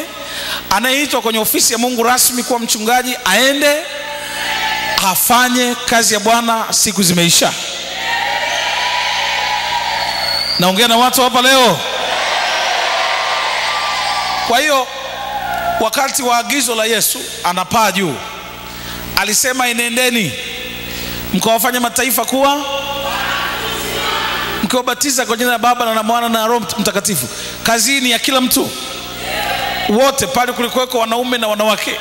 Hata Roho Mtakatifu alipokuja baada ya Yesu kuondoka katika siku ya Pentekoste, walikuweko wanawake na Roho akawajilia wote, wakaenda kufanya kazi. Kwa hiyo kadri kile kipindi kilivyokuwa kinaenda, wakaanza mitume wakaenda, mwisho ile hali ikaenda, na hatimaye vijana waliozaliwa, wazee waliozaliwa, wakaacha habari ya Musa na mambo ya ile ya nyuma yote, wakazaliwa kipindi cha Yesu cha Roho Mtakatifu, wakawa wahudumu sawa sawa na maandiko katika jina la Yesu. Ni sawa sawa na sisi kutoka kwenye kanisa hilo jirani kupata kipindi cha mpito mpaka kuingia kutengeneza Kanani ni mchakato. Kuna watu bado walikuwa wamebaki na masikio huko, bado wamebaki mguu mmoja huko. Mpaka leo wako ni watu wanamnayo wawili watatu wanabaki huko. Sasa lakini tumetenza Kanani, wako watu watazaliwa hawajui habari ya mambo hayo. Wao ni Wakanani pase. Lakini humu tunaweza kuwa na machotara. Amen. Sio ajabu bado tuna machotara wako upande mmoja. Wanaamini sana huku wanaamini kidogo, kama alivyotusimulia mtu mmoja. Huku wanaamini kidogo, wanaamini sana huku, wanaamini vile. Tunawaacha tu. Lakini kwa sababu tumeanzisha Kanani, watazaliwa Wakanani ambao ni Wakanani kweli. Hawana hila yoyote ile. Sasa kipindi cha mpito hiki, ukianza kushughulika na huyu naye ajue kama wewe, itakuchelewesha. Utaanza kumtafuta huyu kumwelimisha hivi jamani hivi, atakupotezea muda. Muache kule aliko, tafuta wazaliwe wa Kanani wengine. Amen. Akizaliwa huyu ataelewa. Ndio maana hata Yesu alizaliwa chini ya Torati, akatii Torati yote, akaenda kwenye hekalu la Sabato, akatairiwa siku ya 8, akaenda hivyo, akashika sheria yote kama ilivyo, akateua wanaume katika ofisi yake, akateua mitume 12 ili wale wasije akawakanganya, wakaenda. Lakini kwa sababu anajua kipindi cha mpito cha Yesu kikiisha kutoka Torati kwenda kwa Yesu, hii habari itakwisha. Kwa hiyo hatimaye akasema roho yangu nitawamwagia watu wote mwende kuhubiri. Akatoa agizo, akusema tu wanaume nendeni peke yenu au wanawake msiende, alisema wote.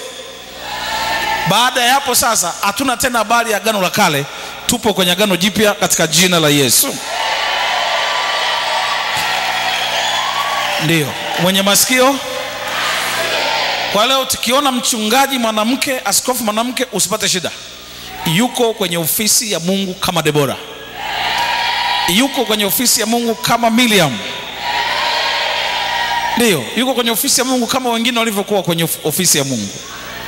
Wangapi wamenelewa vizuri? Aya, shusha mkono wako.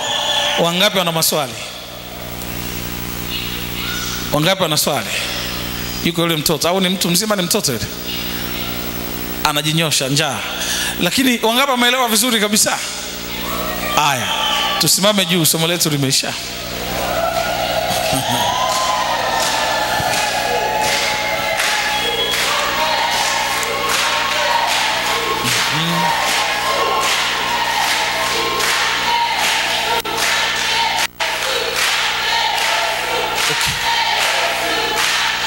Amen. Ukitoka hapa sasa uwe mwalimu. Wale wakija kukupinga unawaziba vinywa vyao. Akisimama mtu akasema mwanamke hawezi kuwa mchungaji, mpinge kwa maandiko. Akisimama mtu akasema unajua ofisi ya Mungu, mwanamke akiwa kwenye siku zake atapandaje madhabahu, mwambie leo madhabahu ya Mungu iko rohoni, haiko kwenye viti huko. Mungu anasema mtanijengea nyumba gani nyinyi ambayo mimi nitakaa? Dunia ni mahali pangu pa kuweka miguu, nyinyi mtajenga nyumba ipi? Kwa hiyo anasema nyumba ya roho ndio nyumba ya Mungu. Anasema hekalu la Roho Mtakatifu. Kwa hiyo Mungu leo anatazama roho, atazami mambo mengine haya. Agano la kale ulikuwa ukiingia kwenye siku zako unatengwa mwanamke. Unatakiwa ukae mbali kabisa mpaka siku 30 zile ngapi zile ziishe. Siku 7 zile walikuwa wanapewa siku 7 out kwenye kambi mpaka utoke kwenye siku zako. Lakini agano jipya halina hayo mambo. Huko kwenye siku zako piga injili. Allah, umsikubali tena kubabaishwa. Mungu angalia habari hiyo nyingine. Amen. Angalia habari hiyo nyingine. Sasa leo anasema Musa anao watu wake wanaohubiri habari ya Torati na mafundisho ya Sabato mpaka leo. Yohana naye ana watu wake. Na wanadamu wengine leo wana watu wao wanahubiri mambo yao mpaka leo. Mwanamke hawezi kuwa mchungaji. Wewe kwenye imani yako huko, lakini Biblia imesema wanawake wanaweza kufanya kazi ya mhubiri wa injili. Siku ya mwisho hautahukumiwa. Kule mbinguni hakuna kitu kinaitwa mwanamke au mwanaume. Zinazotembea kule ni roho tu basi. Amen. Kwa hiyo huwezi kusema hilo ni ya mwanamke, hilo ni ya mwanaume. Wala hujawahi kusema nimetokewa na malaika mwanaume au nimetokewa na malaika mwanamke. Amna. Hakuna mtu aliyekuja hapa akatuambia habari hizo. Malaika ni malaika tu.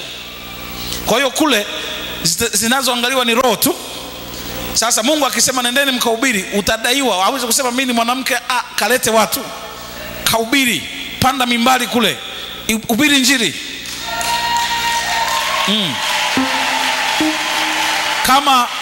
Kama hivi mimi nikienda kuhubiri huko miji mingine huko Ulaya ama Tanzania huko mikoa mingine Afrika huko, pindi corona itakapoisha safari hizo nitazianza. Na hata kabla corona haijaisha huko ndani tutachapa kazi. Sisi tukibaki hapa tuwape wanawake, kama unaona una karama, mpe akahubiri injili. Na wewe ukisimama pale usijidharau. Piga injili, alafu wao watajua huyu mama anahubiri kuliko mwanaume yule. Maana unapoenda pale waeleze watu habari ya dhambi. Mwambie Yesu aliye hai amenituma hapa Nyabwegila, amenituma hapa Ruita, niwaletee habari ya neno la Bwana. Mnaweza mkaniona ni mwanamke, lakini niliyembeba ni Yesu wa Nazareti. Ndio. Mnaweza mkaniona ni mwanamke, lakini maneno ambayo nawaambia ni ya Yesu aliye hai. Nataka niwasihi watu wa Ruita, Nataka niwasihi watu wa Rwere, nataka niwasihi watu wa Kaisho, nataka niwasihi watu wa Gongo la Mboto, nataka niwasihi watu wa Mbezi, nataka niwasihi watu wa Kimara, nataka niwasihi watu wa Ubungo. Msinitazame mimi, litazameni neno. Kwa sababu sitakwenda kusema habari ya mwanamke, na kwenda kusema habari ya Yesu aliye hai.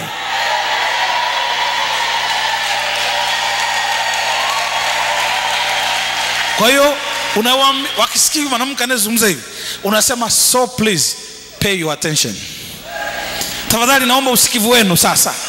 Niwaletee habari ya mtu mmoja hapo zamani, miaka 2000 iliyopita, alisulubiwa msalabani. Mtu huyo watu waliomkataa ndio anakuja kuwaokoa hapa leo.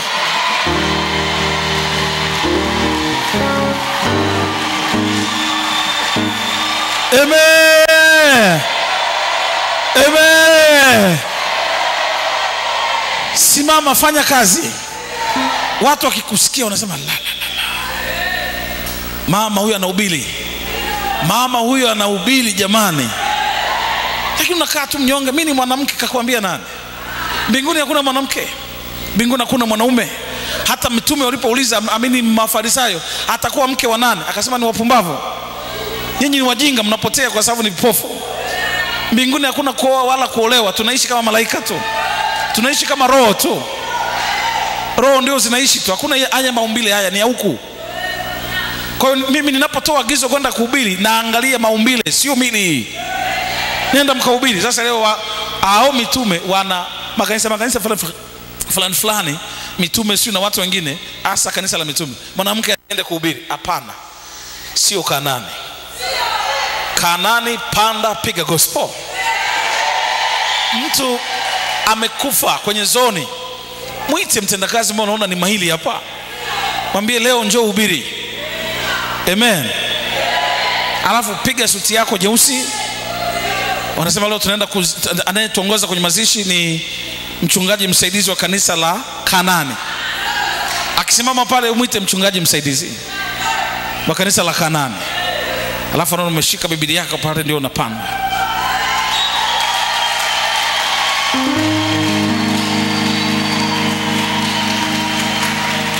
Wengine watakuja, huyu mwanamke huyu ndio anazika.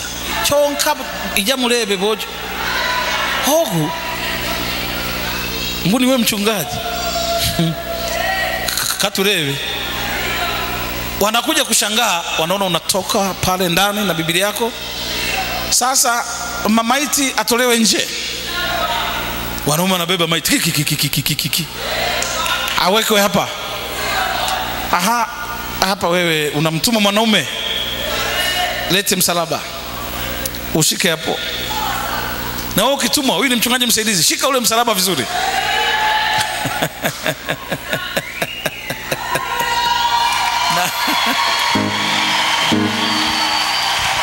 na sasa kutokana na mazingira ya wenyeji hapa, tunaona injili tuimalizie hapa, alafu kitakachofuata tunaenda kuhifadhi mwili wa marehemu. Kwa sababu wale watu wanaheshimu sana marehemu, na wao namheshimu vile vile. Kwa tahadhari tuenda kuhifadhi mwili wa ndugu yetu ambaye ametutangulia.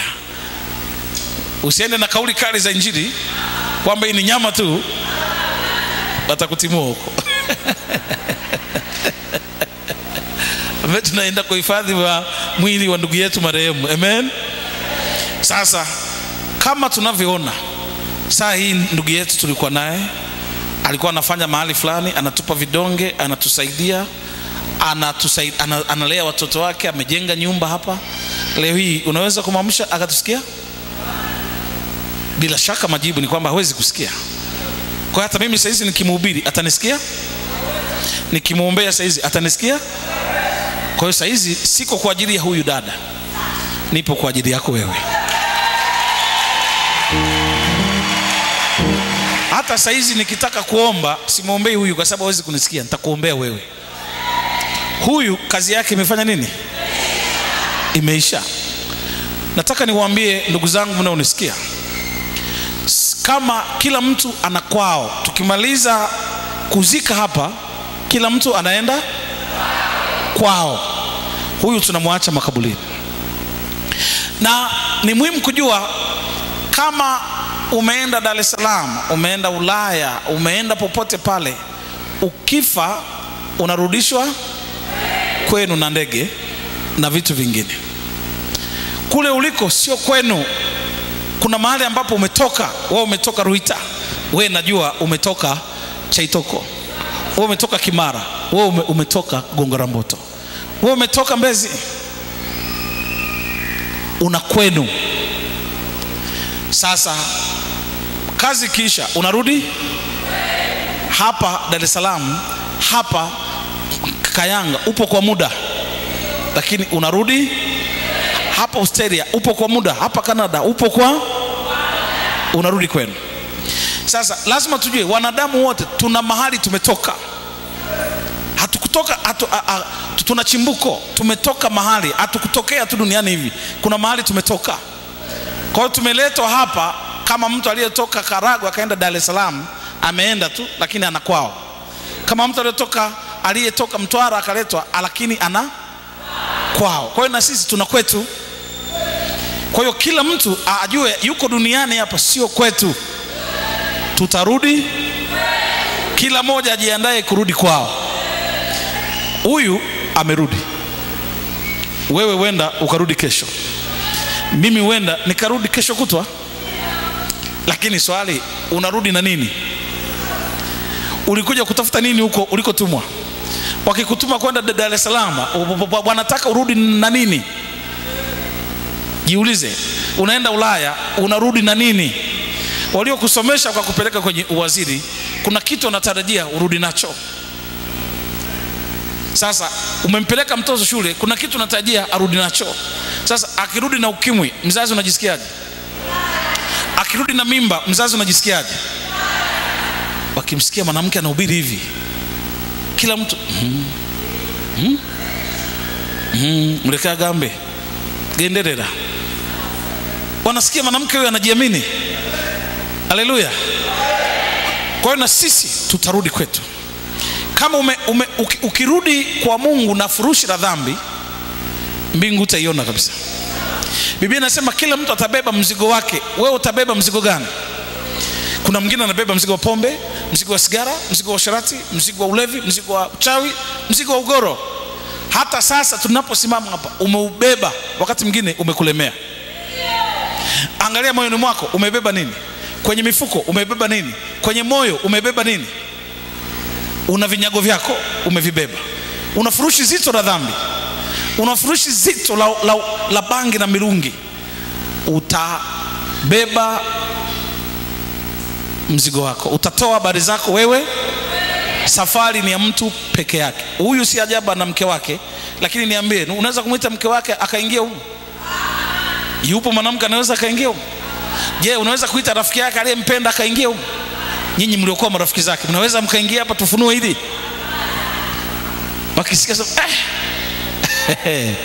hatujapata kusikia kabisa hivi. Amen. Unapiga gospel, come on. Unapiga injili, come on. Unapiga injili, come on. Amen. Amen.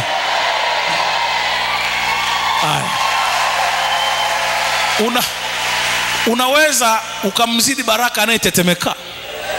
Baraka akamwambia kazike. Sasa mimi unajua nilikuwa niko sokoni na sijaanua mahindi.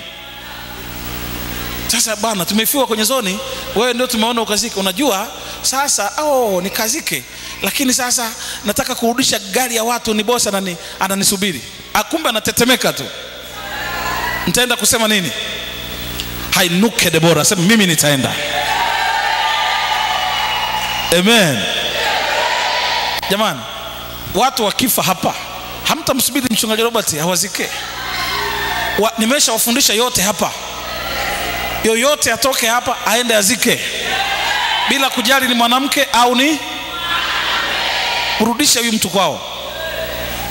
Wewe ni udongo, na kwenye udongo utafanya nini? Rudi huko ukatoe habari zako. Amen.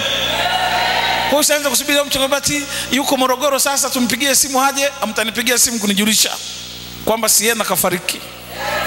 Safla na saflani kwa ugonjwa gani, ameanguka tu ghafla amekufa. Sasa tunaandaa mtu akuzika, atazikwa leo saa 10 jioni. Ambia haleluya, awatangulie. Sio bwana amtangulie Siena. Siwezi kusema chochote juu yake. Awatangulie nyinyi mnaozika. Zika afu mnipe habari. Nauliza mehubiri injili? Tumehubiri injili. Nitapiga simu kwa mtu aliyesikiliza. Nitakuacha wewe, nitampigia simu nyingine. Hebu niambie mazishi huyo. Mambo yalikuwaje? Alihubiri dada.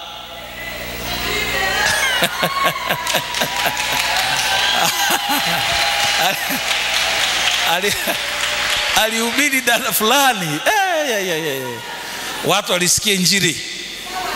Amen. Kwa hiyo wanangu, fanyeni kazi ya mhubiri wa injili. Msisubiri kwamba Bishop Robert atakuja kuzika. Nimeshawafundisha kuzika sio issue. Mimi natafuta ni kuhubiri ukiwa hai. Umeumwa, kuna viongozi wa zoni hapa. Watakutengeneza, watakuweko. Amen. Nimeomba niwe askofu.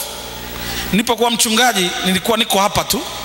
Sasa mmeniombea niwe askofu. Askofu manake mmeniongezea mzigo mkubwa zaidi. Siwezi kutulia tena. Siwezi kukaa tena. Amen. Mkitaka nikae hapa muombe tena nirudi kuwa mchungaji.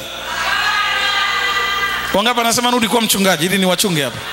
Wangapi anasema niendelee kuwa askofu huko mbele kwa mbele? Haya. Sasa kwa hiyo nimeongezewa mzigo zaidi. Badala askofu kuwa cheo cha kusema ni mtu mkubwa, mimi naona nimebeba mzigo mzito. Ninatakiwa sasa nihubiri, badala tu ya hapa nitembee ulimwengu wote. Ni wahubiri watu habari za yule mwenye haki. Ni wahubiri watu habari za Yesu ajaye. Kwa hiyo nyinyi kazi yenu ni kuniombea, kunitegemeza, kunishika, kunilinda, kunizingira, kwamba adui asipate nafasi. Amen. Kwa hiyo baba akienda wala usipate shida. Baba ameenda lakini kwao ni huku, atarudi. Si ndio tumejifunza? Atarudi. Hacha akapige ni gospel huko. Nyinyi askofu yuko wapi? Amewaacha. Mtabaki hapo. Jagea akatare. Mwambie funga kinywa chako. Kwao ni huku, atarudi. Hivi mtu akienda kuzaa leba hospitalini ndio amehamia huko. Sana zaa baadaye anarudi. Baba ameenda kuzaa matunda huko, atarudi huko.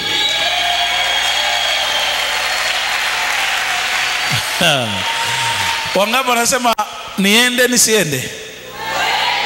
Niende nisiende? Nauliza watu wanawatazama hapa, wengine kutoka Australia, kutoka wapi, kutoka Dar es Salaam. Niende nisiende?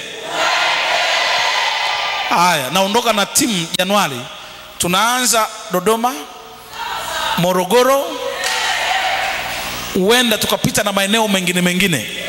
Kilele tunakwenda Dar es Salaam tena kutia nguvu tena mpaka moto wake.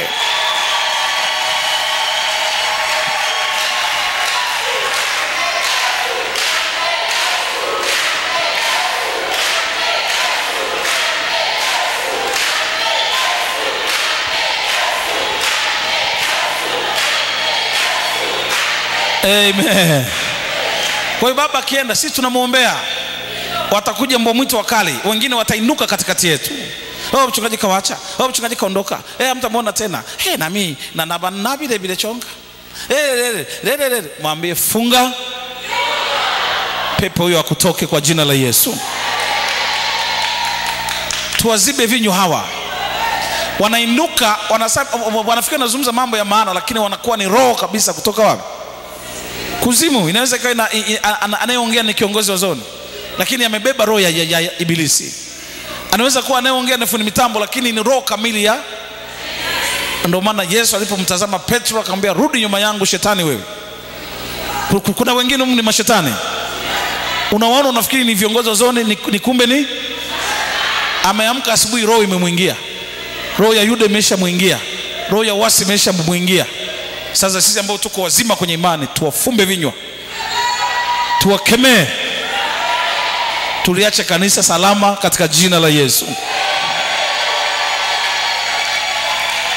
Wengine watajitenga na imani, wataondoka. Mwambie nenda tu, nenda huko, kakae huko, tulishakujua tokea mwanzoni, kwa hiyo ulikuwa ni muda tu, tupishe. Badala kukaa na watu kwa bembeleza. Lazima tupige injili, tutoke kwa watoto tuwe ni watu wazima katika jina la Yesu. Wale ambao tunaambatana, mwanze kufanya maandalizi ya rohoni kuanzia sasa, kwamba tunaenda.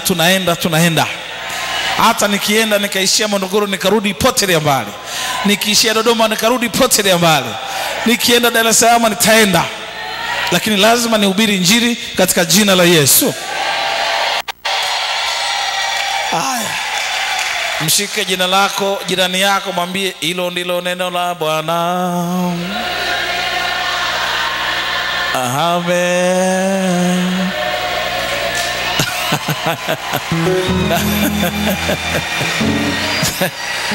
Njoo mbele za Bwana, mwambie Roho Mtakatifu, asante kwa mahubiri haya, asante kwa neno hili, nimeijua kweli, hakuna kuniumbisha. Umesema tusiwe watoto katika huduma, tusiwe watoto katika injili, bali tugeuze upya nia zetu. Asante kwa maarifa, yameniimarisha. Roho Mtakatifu, nipe neema nisimame niwe jiwe katika imani. Paza sauti yako.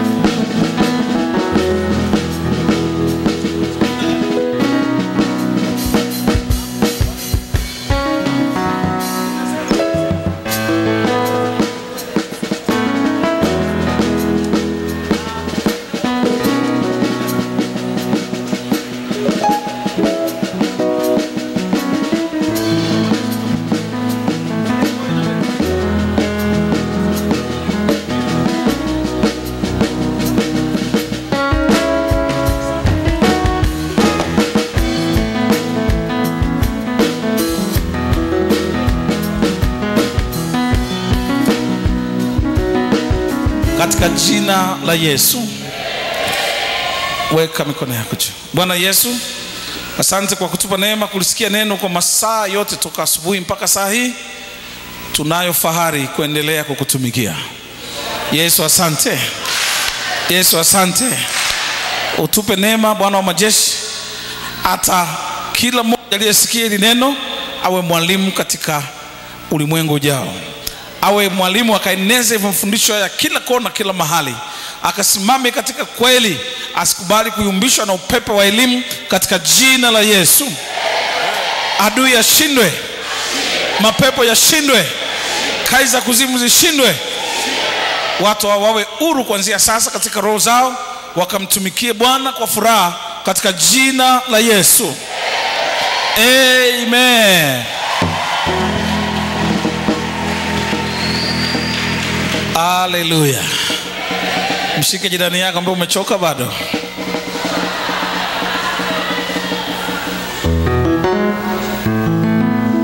Bwana Yesu, asante kwa sababu umekuwa mwema. Neno lako kivinywani mwa watumishi wako ni kweli. Watu hawa wamekuwa waaminifu katika kutumikia, katika kutoa mali zao, hata mili yao kwa ajili ya Kristo. Wameacha yote wakiwa tayari kufa kwa ajili ya kazi hii. Yesu, asante kwa kuwa Kanani wako askari wa namna hii. Jina lako libarikiwe, Mungu wa mbingu na nchi, uliowafanya hivi, uliowatengeneza, uliowazaa kwa ajili ya ufalme wako. Yesu, tuseme nini isipokuwa kwa vinywa vyetu tunakuinua na kukubariki katika jina la Yesu. Watu hawa Bwana nakusihi uwabariki. Watoto wao wanaenda kufanya mtihani, Bwana watangulie. Yeyote mwenye mtoto yuko shuleni, pokea baraka hizi. Mungu wabariki wanao walioko mashuleni, walioko mbali na wewe. Anayewalani, anayewabariki, Mungu awafanye kuwa vichwa, awaepushe na mitego ya wawindaji, awaepushe na maroho ya Freemason, awaepushe na maroho haya katika jina la Yesu. Kila pando asilipanda Baba lingoke. Na bariki watumishi hawa. Yeye ambaye ni mgonjwa, yeye ambaye anahitaji mtoto ni tasa, yeye ambaye anahitaji baraka, milango ya kazi ifunguke, yeye ambaye haoni mbele, kila mahali giza, kushoto, mbele na nyuma, aoni breakthrough, Bwana tokeza upenyo sasa. Sasa sio dhani akabarikiwe na kuinuliwa, yeye naye asimame akikutukuza mahali hapa akisema hakika nimebarikiwa kwa maombi haya. Pokea baraka, pokea baraka. Kila ugonjwa kwako ushindwe, sukari ishindwe, majini yashindwe, mapepo yashindwe, sikoseli ishindwe, roho za korona zishindwe. Toka majini, toka mikosi, toka mapepo, toka kansa, toka sukari, toka mapepo, toka mafarakano, toka maumivu, toka uchawi. Achia miguu, achia vifua hivi, achia moyo, achia vichwa hivi, achia migongo hii, achia mabega haya, achia mabega haya. Toka ibilisi, toka uchawi, toka majini, toka kazi za giza. Pokea, pokea, pokea, pokea katika jina la Yesu. Amen.